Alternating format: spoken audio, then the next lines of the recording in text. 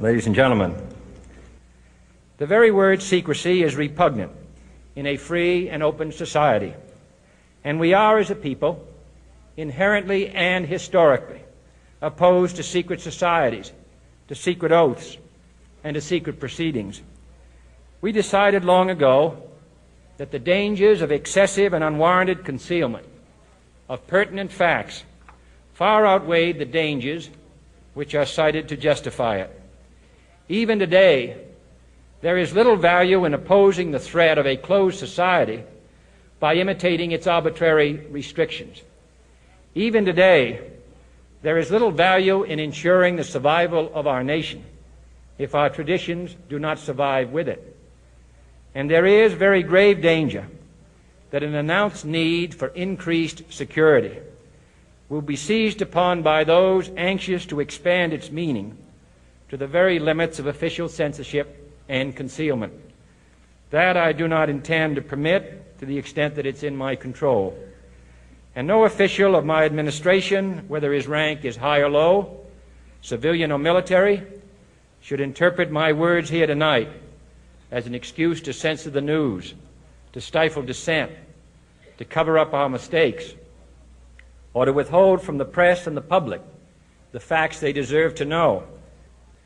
For we are opposed around the world by a monolithic and ruthless conspiracy that relies primarily on covert means for expanding its sphere of influence, on infiltration instead of invasion, on subversion instead of elections, on intimidation instead of free choice, on guerrillas by night instead of armies by day. It is a system which has conscripted vast human and material resources into the building of a tightly knit, highly efficient machine that combines military, diplomatic, intelligence, economic, scientific, and political operations. Its preparations are concealed, not published. Its mistakes are buried, not headlined. Its dissenters are silenced, not praised. No expenditure is questioned, no rumor is printed, no secret is revealed. No president should fear public scrutiny of his program, for from that scrutiny comes understanding, and from that understanding comes support or opposition, and both are necessary.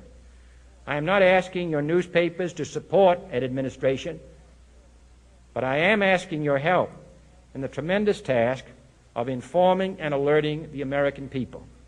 For I have complete confidence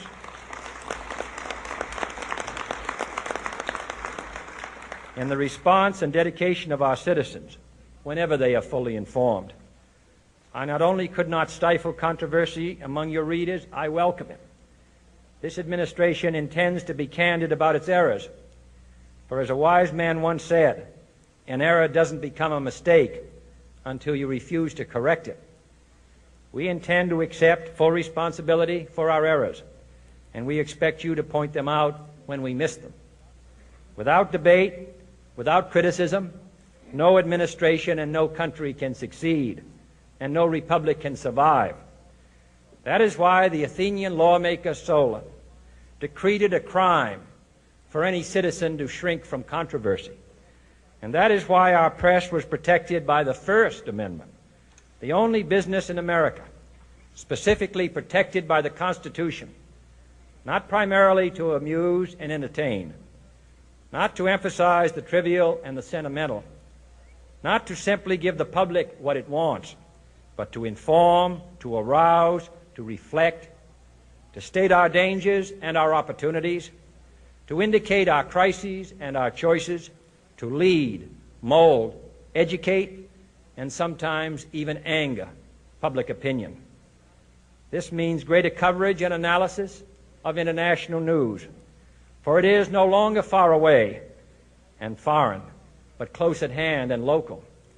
It means greater attention to improved understanding of the news, as well as improved transmission. And it means, finally, that government at all levels must meet its obligation to provide you with the fullest possible information outside the narrowest limits of national security. And so it is to the printing press, to the recorder of man's deeds, the keeper of his conscience, the courier of his news, that we look for strength and assistance, confident that with your help, man will be what he was born to be, free and independent.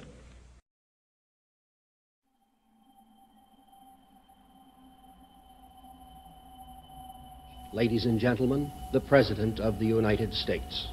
Good evening, my fellow Americans. We now stand 10 years past the midpoint of a century that has witnessed 4 major wars among great nations.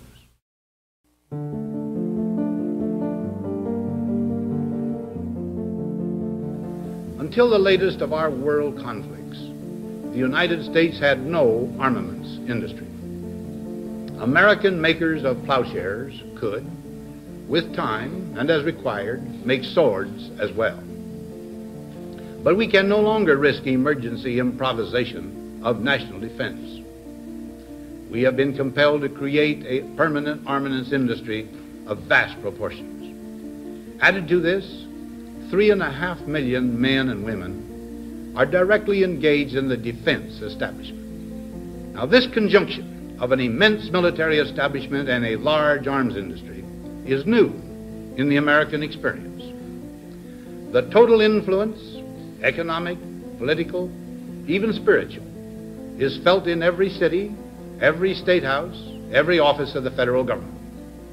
We recognize the imperative need for this development, yet we must not fail to comprehend its grave implications. Our toil, resources, and livelihood are all involved. So is the very structure of our society. In the councils of government, we must guard against the acquisition of unwarranted influence, whether sought or unsought, by the military-industrial complex. The potential for the disastrous rise of misplaced power exists and will persist. We must never let the weight of this combination endanger our liberties or democratic processes. We should take nothing for granted. Only an alert and knowledgeable citizenry can compel the proper meshing of the huge industrial and military machinery of defense with our peaceful methods and goals, so that security and liberty may prosper together.